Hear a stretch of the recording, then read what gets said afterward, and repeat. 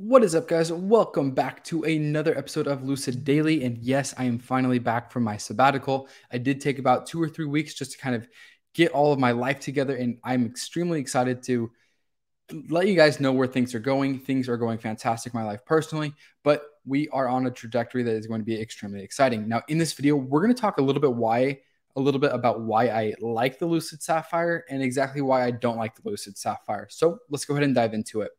Today's just gonna be a quick video just to jump back into things. I had to get disciplined, be like, all right, we got to get back to videos today no matter what. So tomorrow, I promise I will do a lot more prep for a video. We'll talk about the market action. We'll talk about how I'm trading Lucid. I have a couple of interesting ideas that I'll talk about, but nonetheless, we're gonna go ahead and talk about the Lucid Sapphire. That's kind of like what's getting the headlines this weekend.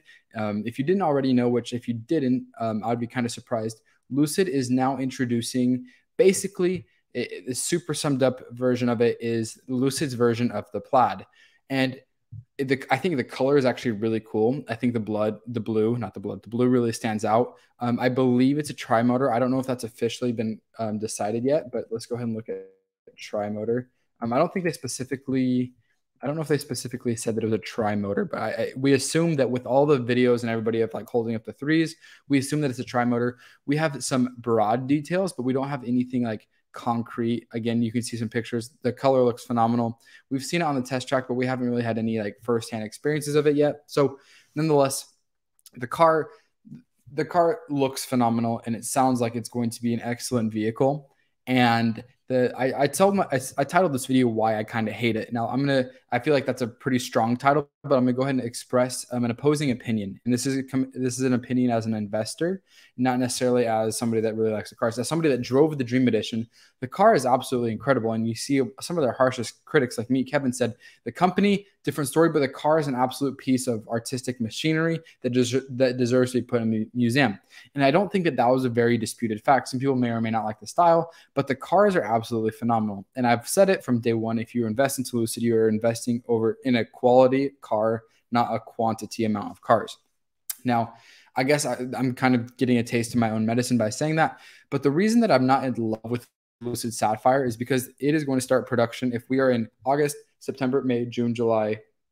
August, September. Wow. Sorry, it's been a long day. August, September, October, November, December, January. So in 5-6 months, the last we heard was it will start production. And let me pull it up so you guys can see it.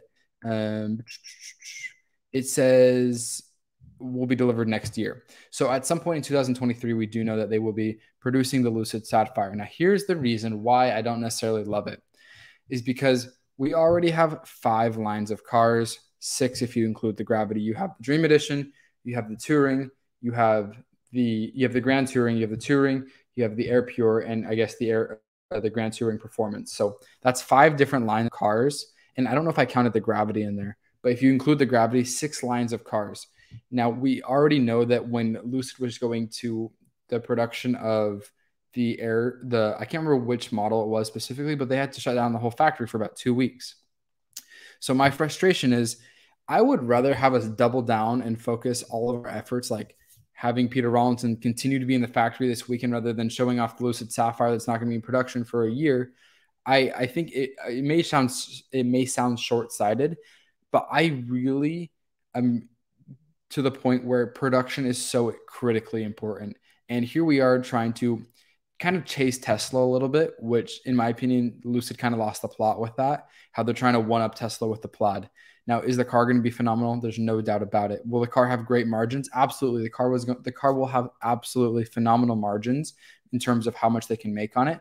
But they said they're only going to make a limited number. Now, I don't know if that's some sort of sales tactic or if they're only going to make a couple hundred, a couple thousand. I have no idea. Nonetheless, it did leave a little frustration for me because I know that that's going to take a lot of attention off of production and getting that whole line ready to go. We know that there's a lot of already issues with production, with logistics, and we're adding a 6th car on top of that. And that's actually going to come before the Gravity. So I wonder if that's going to push the Gravity back at all. Like, I wonder if they're going to shift that in priority of the Air Pure.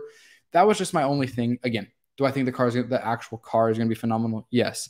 The only thing that really concerned me is, like I've said, how is it going to affect production? Is it going to slow things down just because we wanted to kind of reach Tesla with the Plaid model?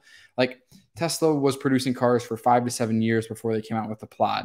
Probably even more than that. I think they started in 2013, so almost 10 years before they came out, like 9 years before they came out with the Plaid. So again, I don't like comparing Lucid and Tesla just because I feel like you can compare them when it comes to eras, but you don't necessarily want to compare them year to date. And I feel like Lucid was chasing after that Plaid model, wanting to just one up Elon Musk, which, I mean, how much R&D went into that? How much capital expenditure went into that? How much of Peter Rawlinson's time was spent overseeing that instead of the factory?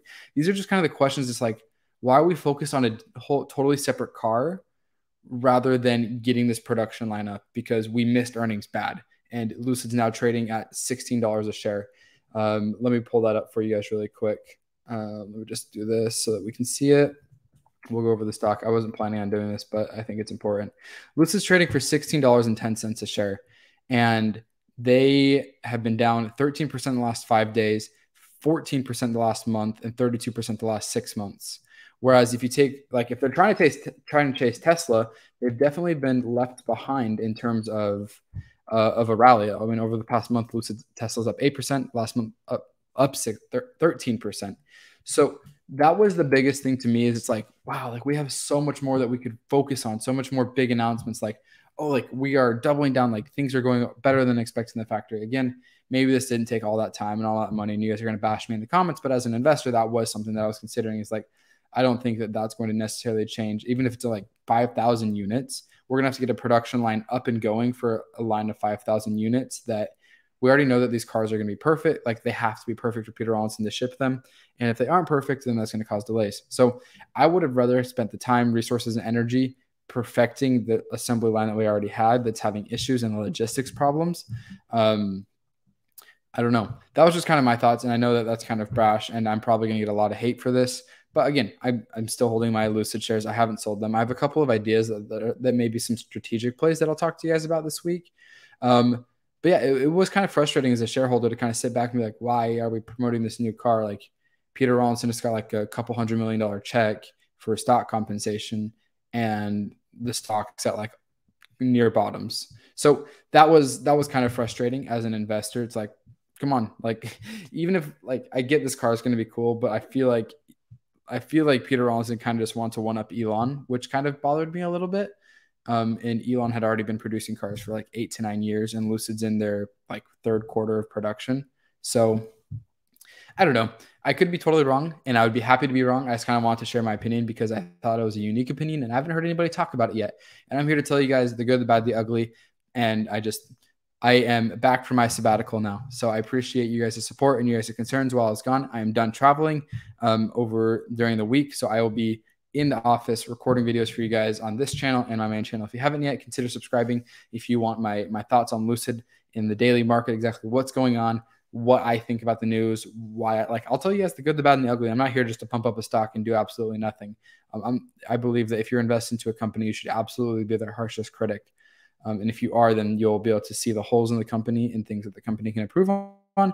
And when the company improves upon those things, you're like, oh, wow, like, look, like these things I had issues on are getting better. So take it with what you may. I'd love to hear you guys' thoughts down in the comments. Again, this isn't like I'm holding my shares. I'm not like shorting or anything. That'd be kind of ridiculous, especially when they're already so low. But I hope you guys have a fantastic rest of your evening. Let me know what you think down in the comments, and I'm happy to be back. Thanks for watching.